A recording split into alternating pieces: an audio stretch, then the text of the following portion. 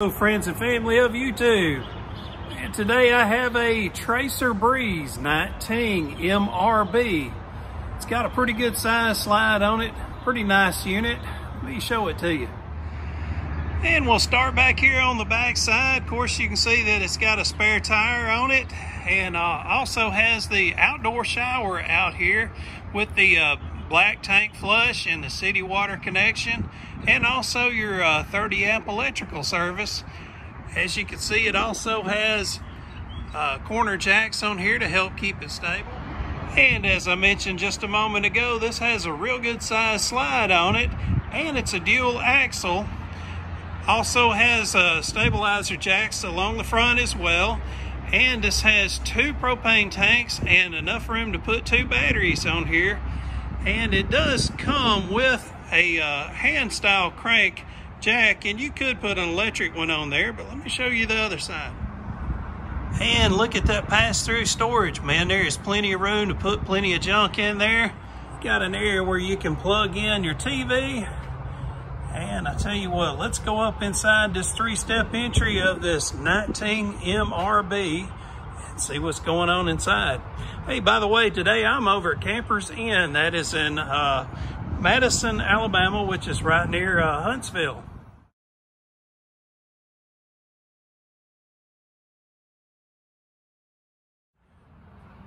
And there's the door that I just came into, and we are facing towards the front.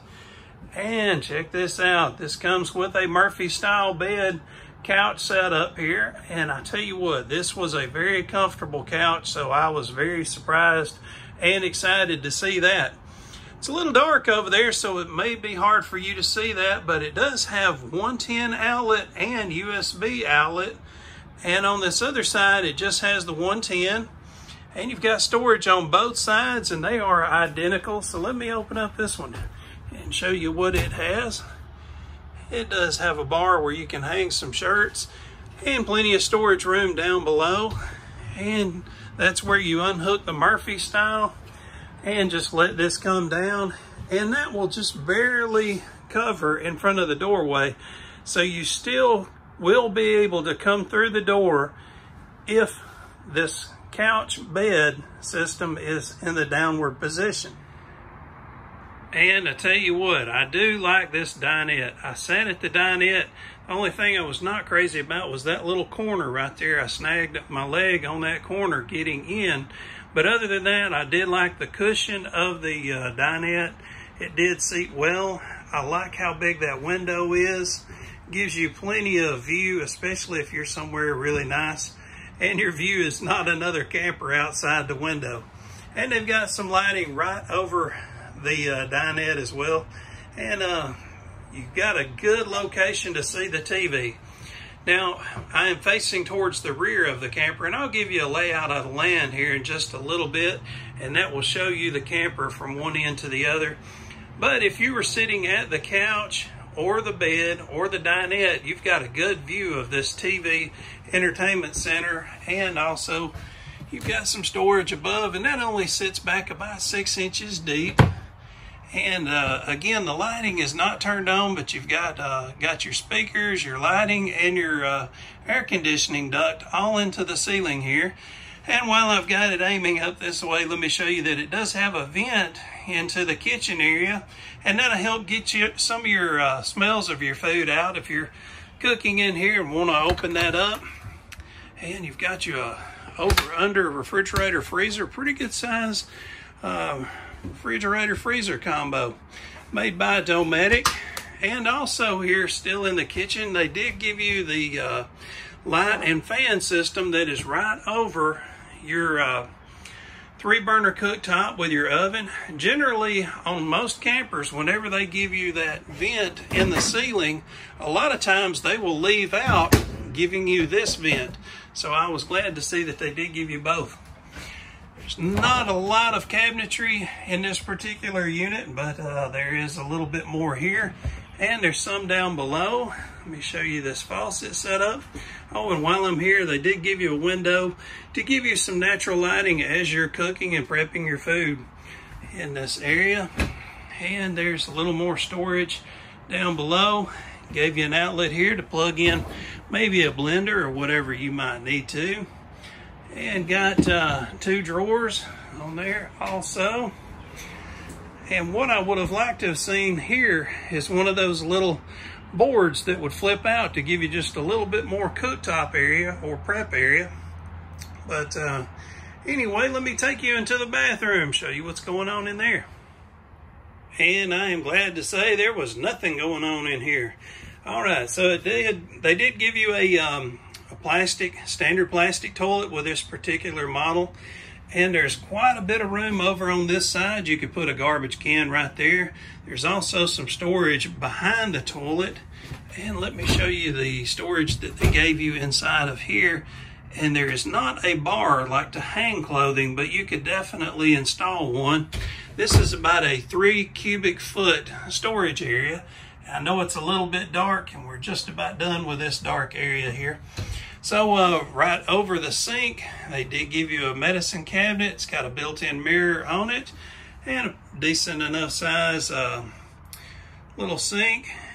And that does not open up. So that's probably where some of your water pump and some of the other things that you might need to access. Maybe even the water heater might be in there. I believe it is. So anyway, here's your stand-up shower, and it does have an area where you can sit down. I do like that. I imagine the ladies, when y'all are wanting to shave your legs, man, yeah, that's going to definitely come in handy. But y'all probably don't shave your legs when you're out camping, do you? All right, I know I wouldn't. And they got you an overhead vent right here over the shower as well. And they've got the air conditioning duct right here by the shower. And I tell you what, if you were coming out of that shower and you were soaking wet, that would probably be a little cold on you. I don't know that I particularly like having that right over the shower or right next to it. And they got you some lighting right here as well, going right over this mirror, so that should help you as you're trying to shave your face in the morning, or as the ladies are trying to put on their war paint. So anyway, I'm back here in the very back of the camper, and I'm facing towards the front. And there you go. You can see that they do have the bed set up in the front.